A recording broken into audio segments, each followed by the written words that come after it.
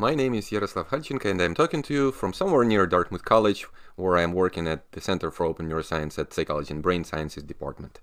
And the learning objectives of this lecture will be not only to talk about ReproMan as computational platform, but rather also to reiterate on benefits of shell, version control, and containers, introduce high performance and throughput and cloud computing, and provide examples of how computation could be executed and re-executed with varying trades-off in convenience, provenance, efficiency, and reproducibility.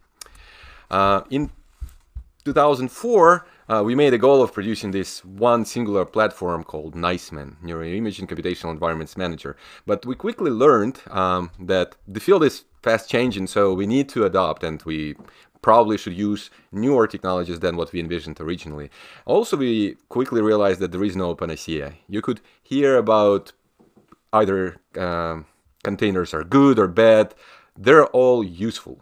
And we just need to learn to use them appropriately to take the most benefit from those technologies.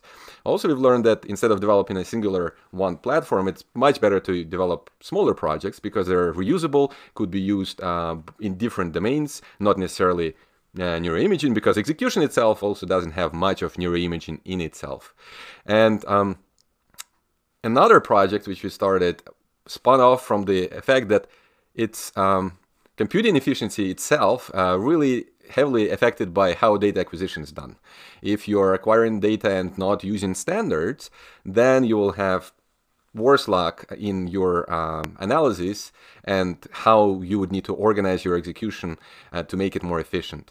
And kind of contradicting maybe with the first clause or statement, planning ahead is another lesson we've learned, that by doing something, investing your time to learn new technologies and doing the science the right way, you might end up actually more efficient overall when you're done with your project. So based on those lessons, NICEMAN, that Neuroimaging Computational Manager, transformed into a collection of projects. One of them is UDConf and ReproIn, where UDConf is for conversion of DICOM images into any layout based on the heuristics, and ReproIn is one of such conventions and heuristics to automate such data collection and possibly initial pre-processing. And I would invite you to learn more about ReproIn and efficient approaches, or call for establishing efficient approaches for data collection in the webinar which I gave before for ReproNim. Another, not tool per se, but it's rather approach to analysis and computation is Yoda principles, which you heard about 2 weeks ago from Adina Wagner. So they boil down to modularity, portability, version control systems, which help you to not only make research more reproducible, but also more efficient. So I would advise you to listen to Adina again if you didn't listen careful enough. Another project which I'll mention in this talk will be our ReproNim containers collection, which is hosted on our datasets.datalab.org. That's why we have this / ReproNim containers, but also it's hosted in just pure Git version without data on GitHub. And finally, and the last but not least, is the ReproMan project, which the goal of which was actually twofold. One of them was tracing of execution, so figuring out what have you used and give you really nice specs so you could discover it, compare. And second one is Yoda-friendly execution on available resources, and that's what I'll concentrate in this talk about. So let me start actually with a problem. So we are so busy. How do we do reproducible neuroimaging efficiently? And to answer that, I think you've seen this slide, and I would just invite you to visit our website again, ReproNim.org 5 steps, which outline major 5 steps of any typical neuroimaging research study. And in our talk, we'll concentrate around data processing aspect. Okay, even with this, we still have a problem, that we are still so busy, and there are more than a single way to skin a cat, right? So don't worry, no animals were hurt. And how do we approach that? So in general, there is, let's consider a typical good scientific workflow. And you've seen this slide probably previously in Dorota's lectures. I just augmented it with postulating the question first. So we have an idea or hypothesis, and then we devise experiments, we go through theory, hopefully, and then we do scientific computations of all kinds, produce the result, which actually gives us ideas for next question or what next study to do, right? In this talk, we'll just concentrate on scientific computation part, and we'll try to characterize different approaches, how would we do execution of computation based on these 4 criterion. So convenience, provenance, efficiency, and reproducibility. What that would mean in the lame terms. So what is convenience? Well, just to get it done, right? It's really convenient when we don't need to sweat, but just have computation which we need, be done, and we proceed to the next step, right? Sometimes it also involves learning tools, right? So that is kind of conflicting idea there. Ideally, we want to be completely lazy, just have it done and don't learn anything. That would be ultimate convenience, I would say, right? Provenance, what have we done, right? So how did we get these results? When we got some results, where did they come from? Efficiency. So if we do this computation and we want to do it on this dataset, that dataset, and we want to do it here and there on different resources, and ideally as quickly as possible, right? So that would be efficiency in my case. There is also cost associated in efficiency, which I'll mention a few times. And 4th factor is reproducibility, right? So it's tightly related to provenance, so none of them is kind of completely orthogonal from any other.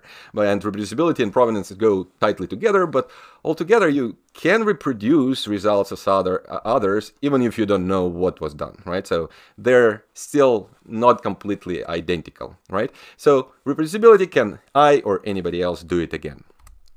So this would be the outline of my talk. And we'll start with basic shell, which is a black box. Hopefully many of you are familiar with it. Then we'll go to data, briefly mention Yoda principles, cover a little bit of containers, then data-led containers extension, which you also heard from Adina. Then we'll talk about our ReproNim containers, go into high-performance computing, cloud computing, and finally converge on ReproNim. So what is shell, right? Oh, that's the wrong one. So what is the shell? What is this black box? My tale would be, I used to be an avid Windows user and developer, and once I've heard, oh, there is this great programming language, Perl. And I've downloaded Perl and I started it and I saw something like this. It scared me a lot. So since then, though, I've learned shell and I use it on my daily basis, and there is no way to escape it. So what is shell about, really? Shell is actually really convenient. It is, you just run your command with some parameters, give it some input, specify where to put output, and you're done, right? So it just accomplishes what it is for. Run the command. As simple as that. But it's really lacking on any other dimension in this one. Let's say provenance. What have I done? Most of the time, people don't even know what was the exit code from previous command. They just saw the flood of output, and then they saw, oh, it's done, let's proceed further. But maybe that command failed.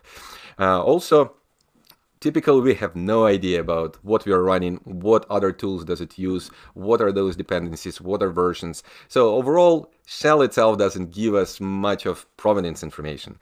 There is, though, one really nice aspect. There is a shell history or bash history. And I would invite you to visit our module Reproducible Basics on shell and go into the history section. Because history of shell is actually a great resource of provenance. In my case, I keep all my history, and I did find previous analysis which I've done before as, oh, this is the flirt line which I executed 10 years ago, right? So it gives you actually provenance, but it doesn't give you a really association for which file was it or not. Also, there are supplementary tools like the tracing of ReproMan or ReproZip, which allow you to take advantage and trace these dependencies, and ReproZip allows you to package it, bundle it into a container. Efficiency. Well, it's just one thing at a time, right? So you could put tasks in the background, you could start multiple terminals, right? But it's not really about efficiency. Of course, you could use constructs, such as, again, loops, right? And the history, so it contributes to efficiency because you could cut and paste your history, create a script and run it. Also, such tools such as cron jobs, they're really nice. It's your batch processing, automation. Have I received new data, right? So there are aspects of shell which is great. But in general, it's not for efficiency. And reproducibility, good luck with that, right? Unless you start writing the scripts, nobody would be able to reproduce the line which you ran because they wouldn't have a data. You would need much more to actually make the result, this output one file, reproducible. So we still have a problem. We need to get a cat, so all this data which we analyze, and then we need to know how we skinned the cat, and yeah. So again, no animals were hurt. And let's overview DataLed. The goal of DataLed was actually to provide a tool originally to deliver data.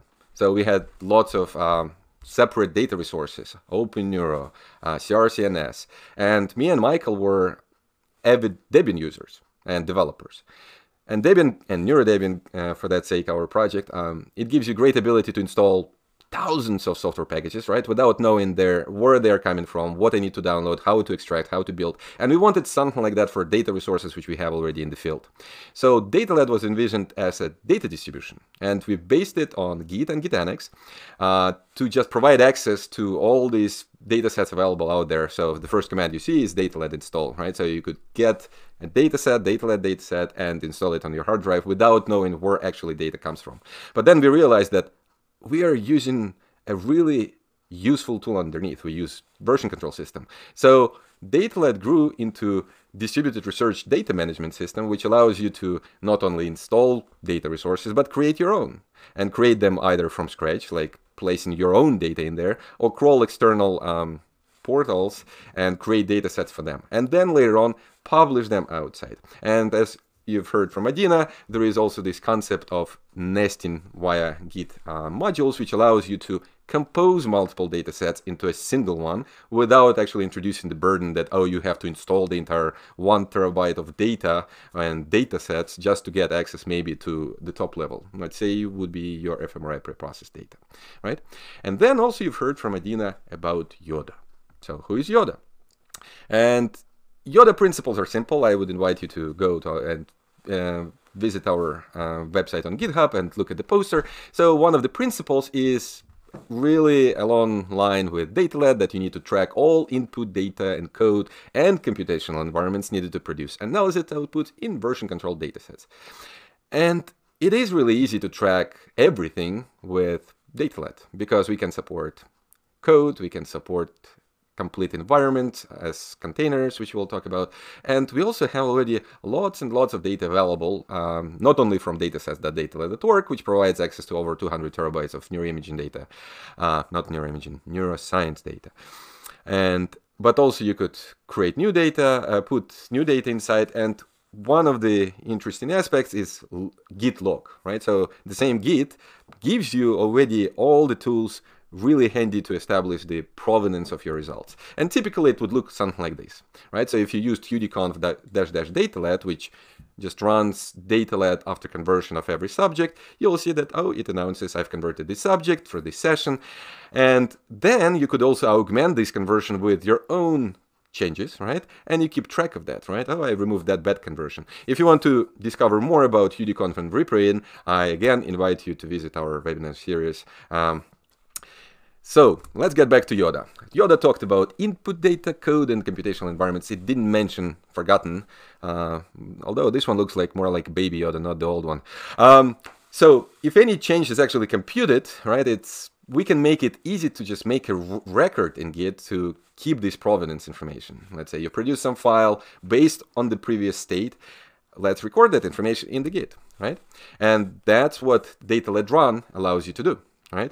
So you could run your script instead of just doing it in a shell, do it some parameters, input, output, and then doing DataLed save, and which wouldn't give any meaningful message. Instead, you just do DataLed run my script and the input files and all that. And that produces you a nice record in the Git log, so you could later on not only re-execute, but also discover what you have done. So DataLed run. From do it and through DataLed, we've got to this new way to execute.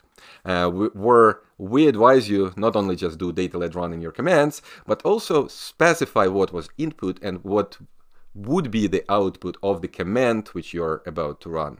And then you don't need to spell out or duplicate this information. You could just specify it as curly brackets inputs, outputs to your command. And if you check help for DataLed run, it provides you quite a lot of flexibility how to distill from specific parts of inputs or outputs, because you could have many. So let's judge this construct based on those 4 factors.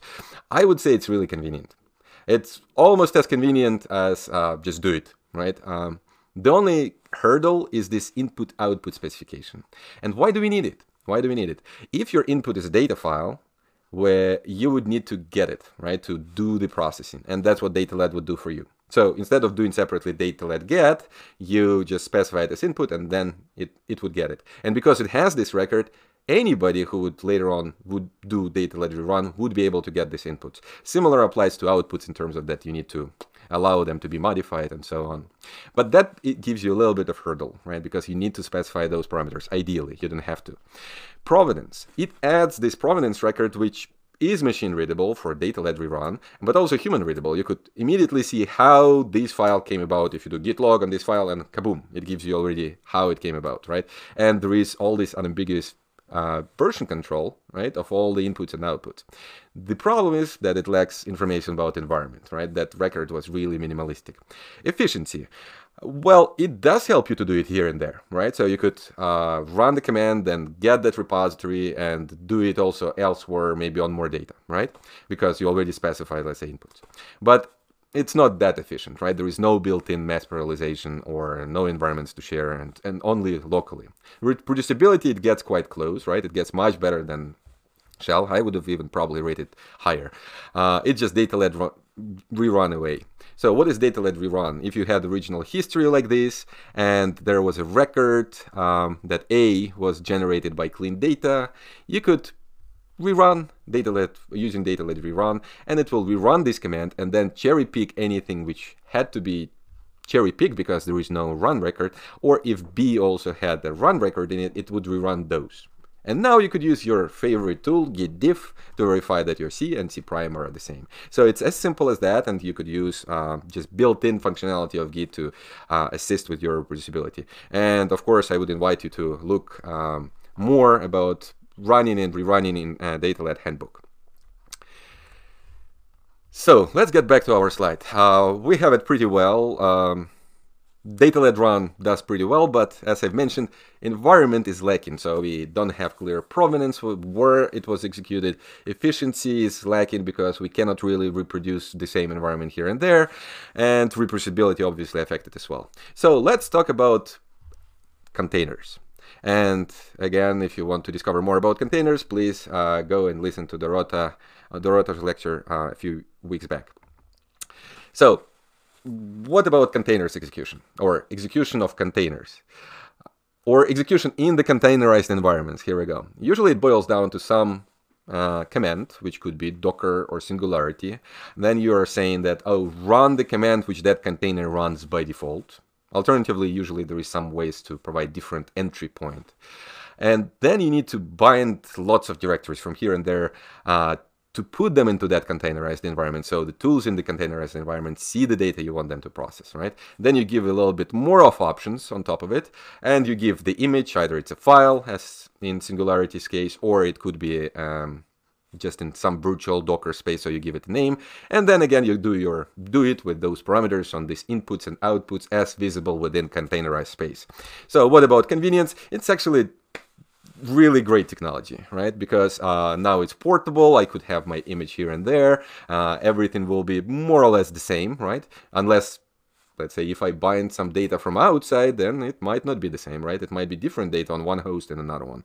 And but in general, it's really convenient, but cumbersome with all the parameterizations, especially binding points. They quite often give people headache. Provenance is improved, right? In the sense that at least we know that we've ran something big for which we have this container. It's a black box. We don't know exactly typically what is inside, besides that, oh, it's MRI-QC1 or something like that, or fMRI prep. But you could look inside, right? It's not entirely black box. Right, so people sometimes call it what? Gray box, glass box. Here we go. And also there are tools to help you to create those containers, such as NeuroDocker. And IndieFreeze also allows you to create containers which could be recreated themselves, because those recipes, if you use some software distribution, they might not produce the same container if you rerun from the recipe. And again, it's really useful to know which version or digest of the container you've used, but typically you don't know, right? If you do just docker run fMRI prep latest, you have no idea which version you've ran, and quite often people might not record it. Well, fMRI prep is good. It puts information inside the output, so at least you know. But typically it's not the case, right? And container technology by itself doesn't store any information about its action in the outputs, right? So you get the output file outputs, you have no clue, was it produced in the containerized environment or not? So there is no extra information which would tell you. Efficiency-wise, by themselves, containers also, they're just there, right? So you run it locally. And Docker is not allowed on high-performance computing, which makes it quite inconvenient. But in general, they solve a huge problem to make computation efficient by being able to share those containerized environments across the infrastructure. And they are not panacea to reproducibility itself, right? As I said, provenance information could be lacking, right? And only information about invocation and inputs somehow need to be shared alone, right? But also there is another problem. Maybe you've heard the news. Docker Hub decided that old images would be removed, right? If they're not used or paid for. So without some additional infrastructure, which would allow distributed storage or archival for posterity, containers themselves don't give you or container hubs don't provide complete solution. But again, they're super useful technology. And let's talk to Yoda again.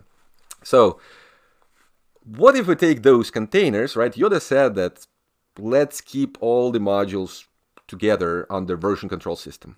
And for that reason, we have created extension, data-led container extension, which simplifies addition of containers into data-led datasets. Now, in the same data-led dataset, you can have not only code, data, but also entire containers, which might be accessible from Singularity Hub, or you have a copy, or someone else shares a copy and you add their repository as a remote to your repository, so you share information about this availability of containers. And then you could execute similarly how you do it with data-led run. You just use data-led containers run. Again, much more information is available in the in our reproducible training, Center for Reproducible Neuroscience training materials, but also in the handbook for data-led. So I would invite you to visit those websites. Okay, so let's look at this a little bit more formally. It looks pretty much exactly the same as data-led run. But instead of run, we say containers run, and we say which container to use. Mention that there is no binding points to take care about. How magic is that? And that is solely because of Yoda. So let's say thank you to Yoda, because you contained everything inside the dataset you are working on. So everything is under your current directory, and you could run that computation without messing with all the data points. Of course, those datasets should be data-led datasets to get most benefit. But you could cheat, right? You could create a symlink, just nobody to some external location. Maybe actually symlink with containers wouldn't work anyway. So ideally, it all works nicely when everything is in data-led. The same problems that we need to specify inputs, outputs for ideal execution and collection of provenance. Actually, provenance information is quite good, although I should have made it probably lower. We still don't know what is inside the black box, right? We might not know what the tool is, but we know exactly which version of that container we used. We know where to get all the input-output data. And we have really clean record. We go from clean state, so everything was committed, and then we do container run, and we get to another clean state. And this change between two states recorded unambiguously in data-led. So we have environment, we have data, we have code, everything in there. So provenance information is quite actually well established. Efficiency, well, there is improvement to efficiency. You don't need to waste time, although that's also a convenience, right? You don't need to waste time on bind points. You just need to have those data sets installed inside the data set, maybe only for the duration of the analysis. And again, it's on the local execution. And similar to provenance, reproducibility is really improved and almost reaches maximum. Data-led rerun still works. So if you try to rerun and you did good job specifying inputs, outputs, you achieve reproducibility quite easily. And as long as data and containers available from somewhere for data-led to fetch, we're all set. If they disappear, you still can just adjust information in data-led within Git-Annex branch that, oh, this file is actually now available from another location. And then anybody, none of those commits which reflect your changes need to be changed. And just magically, Gitanics will take more newer information about availability and proceed forward. So let's review now a bigger picture. I kept talking about this nesting, and you probably saw this similar picture in Adina's slides. Yoda tells you to contain everything relevant for specific step of analysis. So there is this kind of hierarchy that you start with just raw data, maybe which is your DICOMs. And then you include raw data as component within your bits dataset. So bits allows you for source data folder, right? That's where your raw data should be linked as submodule, and then bits would know that that's my sources, right? You might not need to install them, right? So you don't have to because they're separate data sets. But then you could use, let's say, data-led containers run with some containers to produce outputs within bits dataset. And then bits dataset would have clear provenance, how it came about. And then fMRI prep, the same drill. And you just include bits and all the way up to your paper. So your paper dataset or repository doesn't need to contain all of these datasets, but it's great when it would reference them. And then also let me introduce you ReproNim containers again. So instead of just adding containers, the same maybe container, over and over again into different datasets for different studies, similarly to the idea of data-led being data distribution, we've created a distribution of containers, or specifically singularity containers for popular BIDS apps and tools which we've created. So what is that ReproNim containers?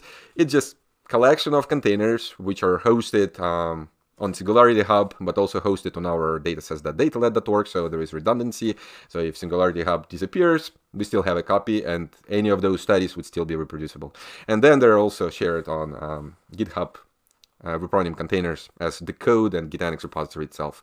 All those containers semi-automatically constructed from BIDS app registry. All of them are unambiguously versioned. There is a helper tool, freeze versions, which I'll show you briefly soon, to freeze specific version of a container in this distribution while maybe upgrading all the other ones to the newer versions. So again, to facilitate reproducibility and not jump in between different versions. Also, we are providing Singularity command helper, which is if you use ReproNim containers, it will not just run Singularity run.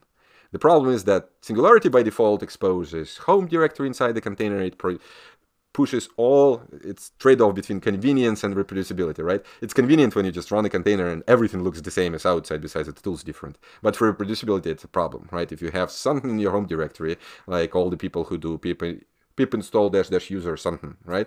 All of those become available to other Pythons, and you might run something in containerized environment, but actually use outside materials, which is a problem. So the Singularity command helper sanitizes it quite well, copies your Git config from outside, so you need to worry about it.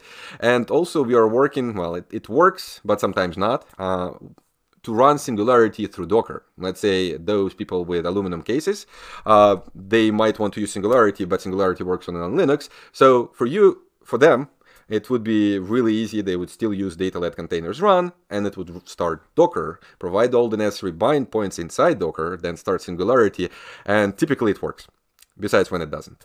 And it takes care about those bind points, as I mentioned. Also, there is a licenses directory where you could put your MATLAB license, let's say, also under Gitanics control. Just don't share it anywhere, right? It will be just a MD5 sum of license file, so by itself it's not a secret. Okay, so here is a prototypical example of how we would do MRI QC analysis using these ReproNim containers. It goes through the same steps as you probably saw in Adina's talk. We create an analysis dataset. Let's say in this case it's dataset from Open Neuro quality control. So we will create a dataset, install the container sub-dataset. In this case we decided, oh, let's freeze the version because later on maybe I want to use, but it's not necessarily. This is pretty much demonstration how you could freeze specific version in case you want to use the same containers collection for different analysis and might want to update it to a newer version later on. And then the actually interesting part comes. Not you, but you, yes, data-led containers run. We specify the name of the container, that it comes from container sub-dataset. We specify input is source data, output right here, and then specify typical parameters for MRI QC. And at the end, it just works. It runs the container, produces the computation. So this is slight improvement, I would say, over regular containers run. is that it's even more convenient, and we again avoid all the hurdle of binding anything, and everything would still work, but you have guarantees that later on you will have access to those containers. So reproducibility is improved as well. Okay, let's get back into the problematic statements. So what if we have more than we can handle on our laptop? What we really want is to have something like this, right? So we have a laptop, but behind it there is this huge center of computers, right? And we run our analysis on them, right? So we just need to get more power to reach our destination, right? And that's where high performance or high throughput computing comes into play. Why I decided to distinguish between the two? Because they were born from different approaches. Let's say high performance computing typically was about tightly coupled parallel jobs like message passing interface, MPI stands for, wherever you have multiple computers working and talking to each other all the time to, let's say, do modeling, right? And typically those tasks run relatively short time, hours or days, right? And then high throughput computing was kind of the opposite. It runs much longer, right? But they're loosely coupled. So it's like a workflow. What is a workflow? You've listened from Satra about workflows and data flows last week. So, which is a sequence of steps, right? And typically, let's say fMRI prep, it's a workflow, but you don't know because it's already bundled for you conveniently from outside. And that's where something like high throughput computing comes into play, where, it's just a bunch of jobs, which one depends on another, and just run them. Or embarrassingly parallel. Whenever we have thousands of subjects, each analysis is really doesn't care about any other subject analysis, right? So we just need to run them in parallel, and that's called embarrassingly parallel. So there were these two big distinctions, and you could see examples of platforms, which implement those. Slurm is really popular. PBS used to be popular like 10 years ago, but now I think it's going slowly away. SunGrid engine also not that popular. And there is also high throughput Condor, or just Condor typically called, which came from high throughput computing.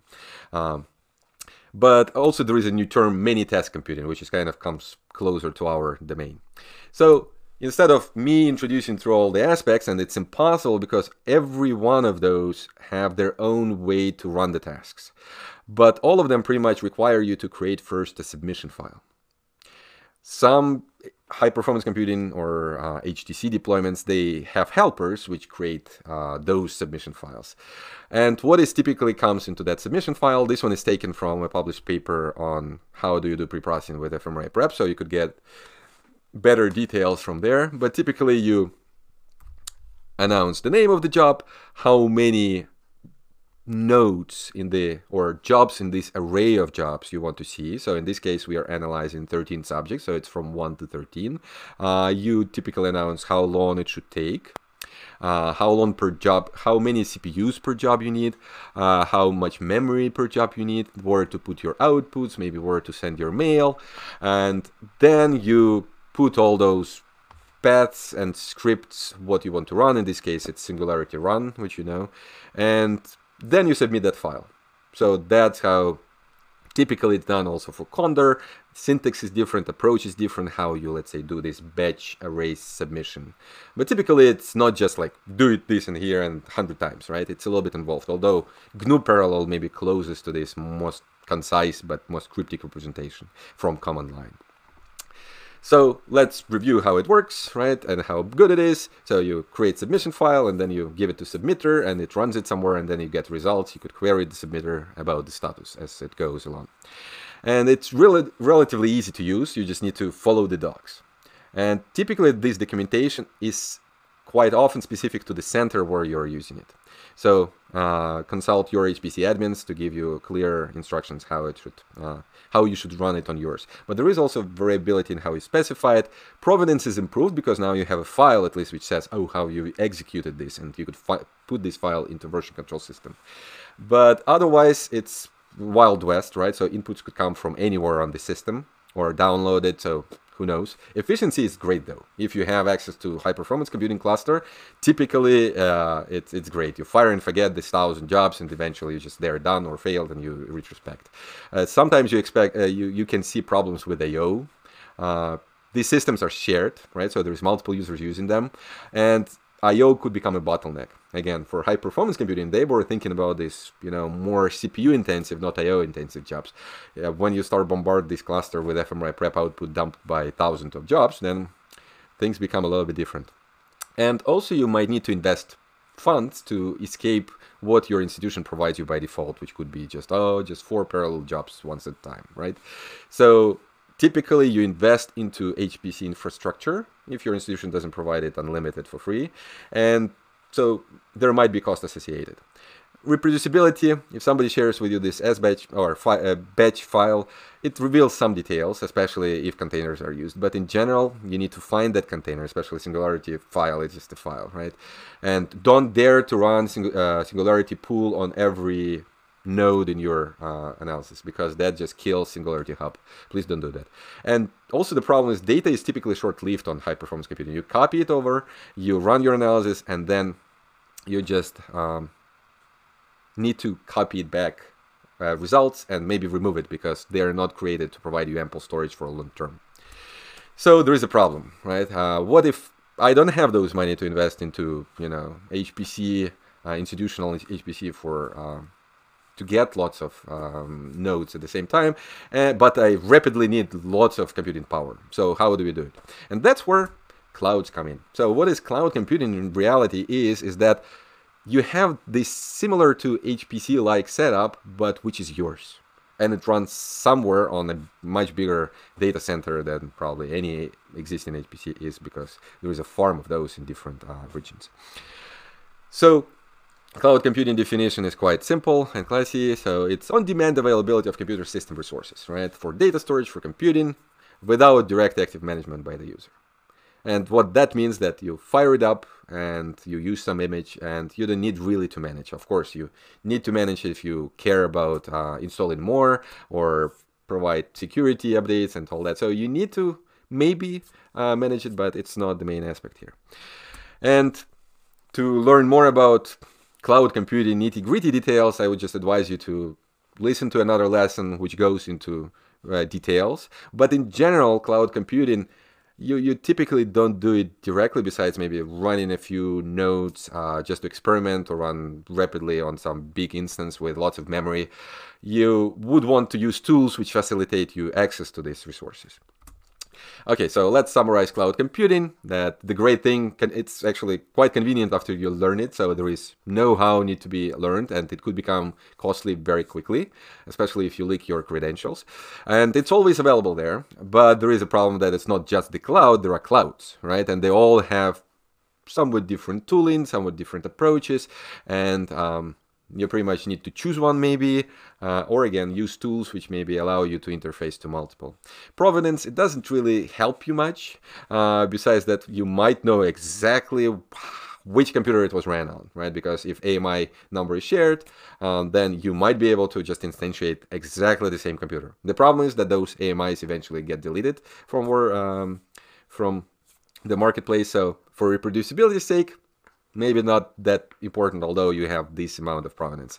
And efficiency-wise, it can scale arbitrarily. If for your, let's say you have HPC cluster, but it doesn't have GPUs, cloud has everything. So you could create really high memory nodes. You could create, you could use GPU nodes, but you need some extra layer or tooling to scale up, right? So cluster in the cloud, services like AWS Batch or additional tools.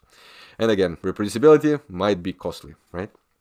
Okay, so the danger zone, with greater power comes greater responsibility.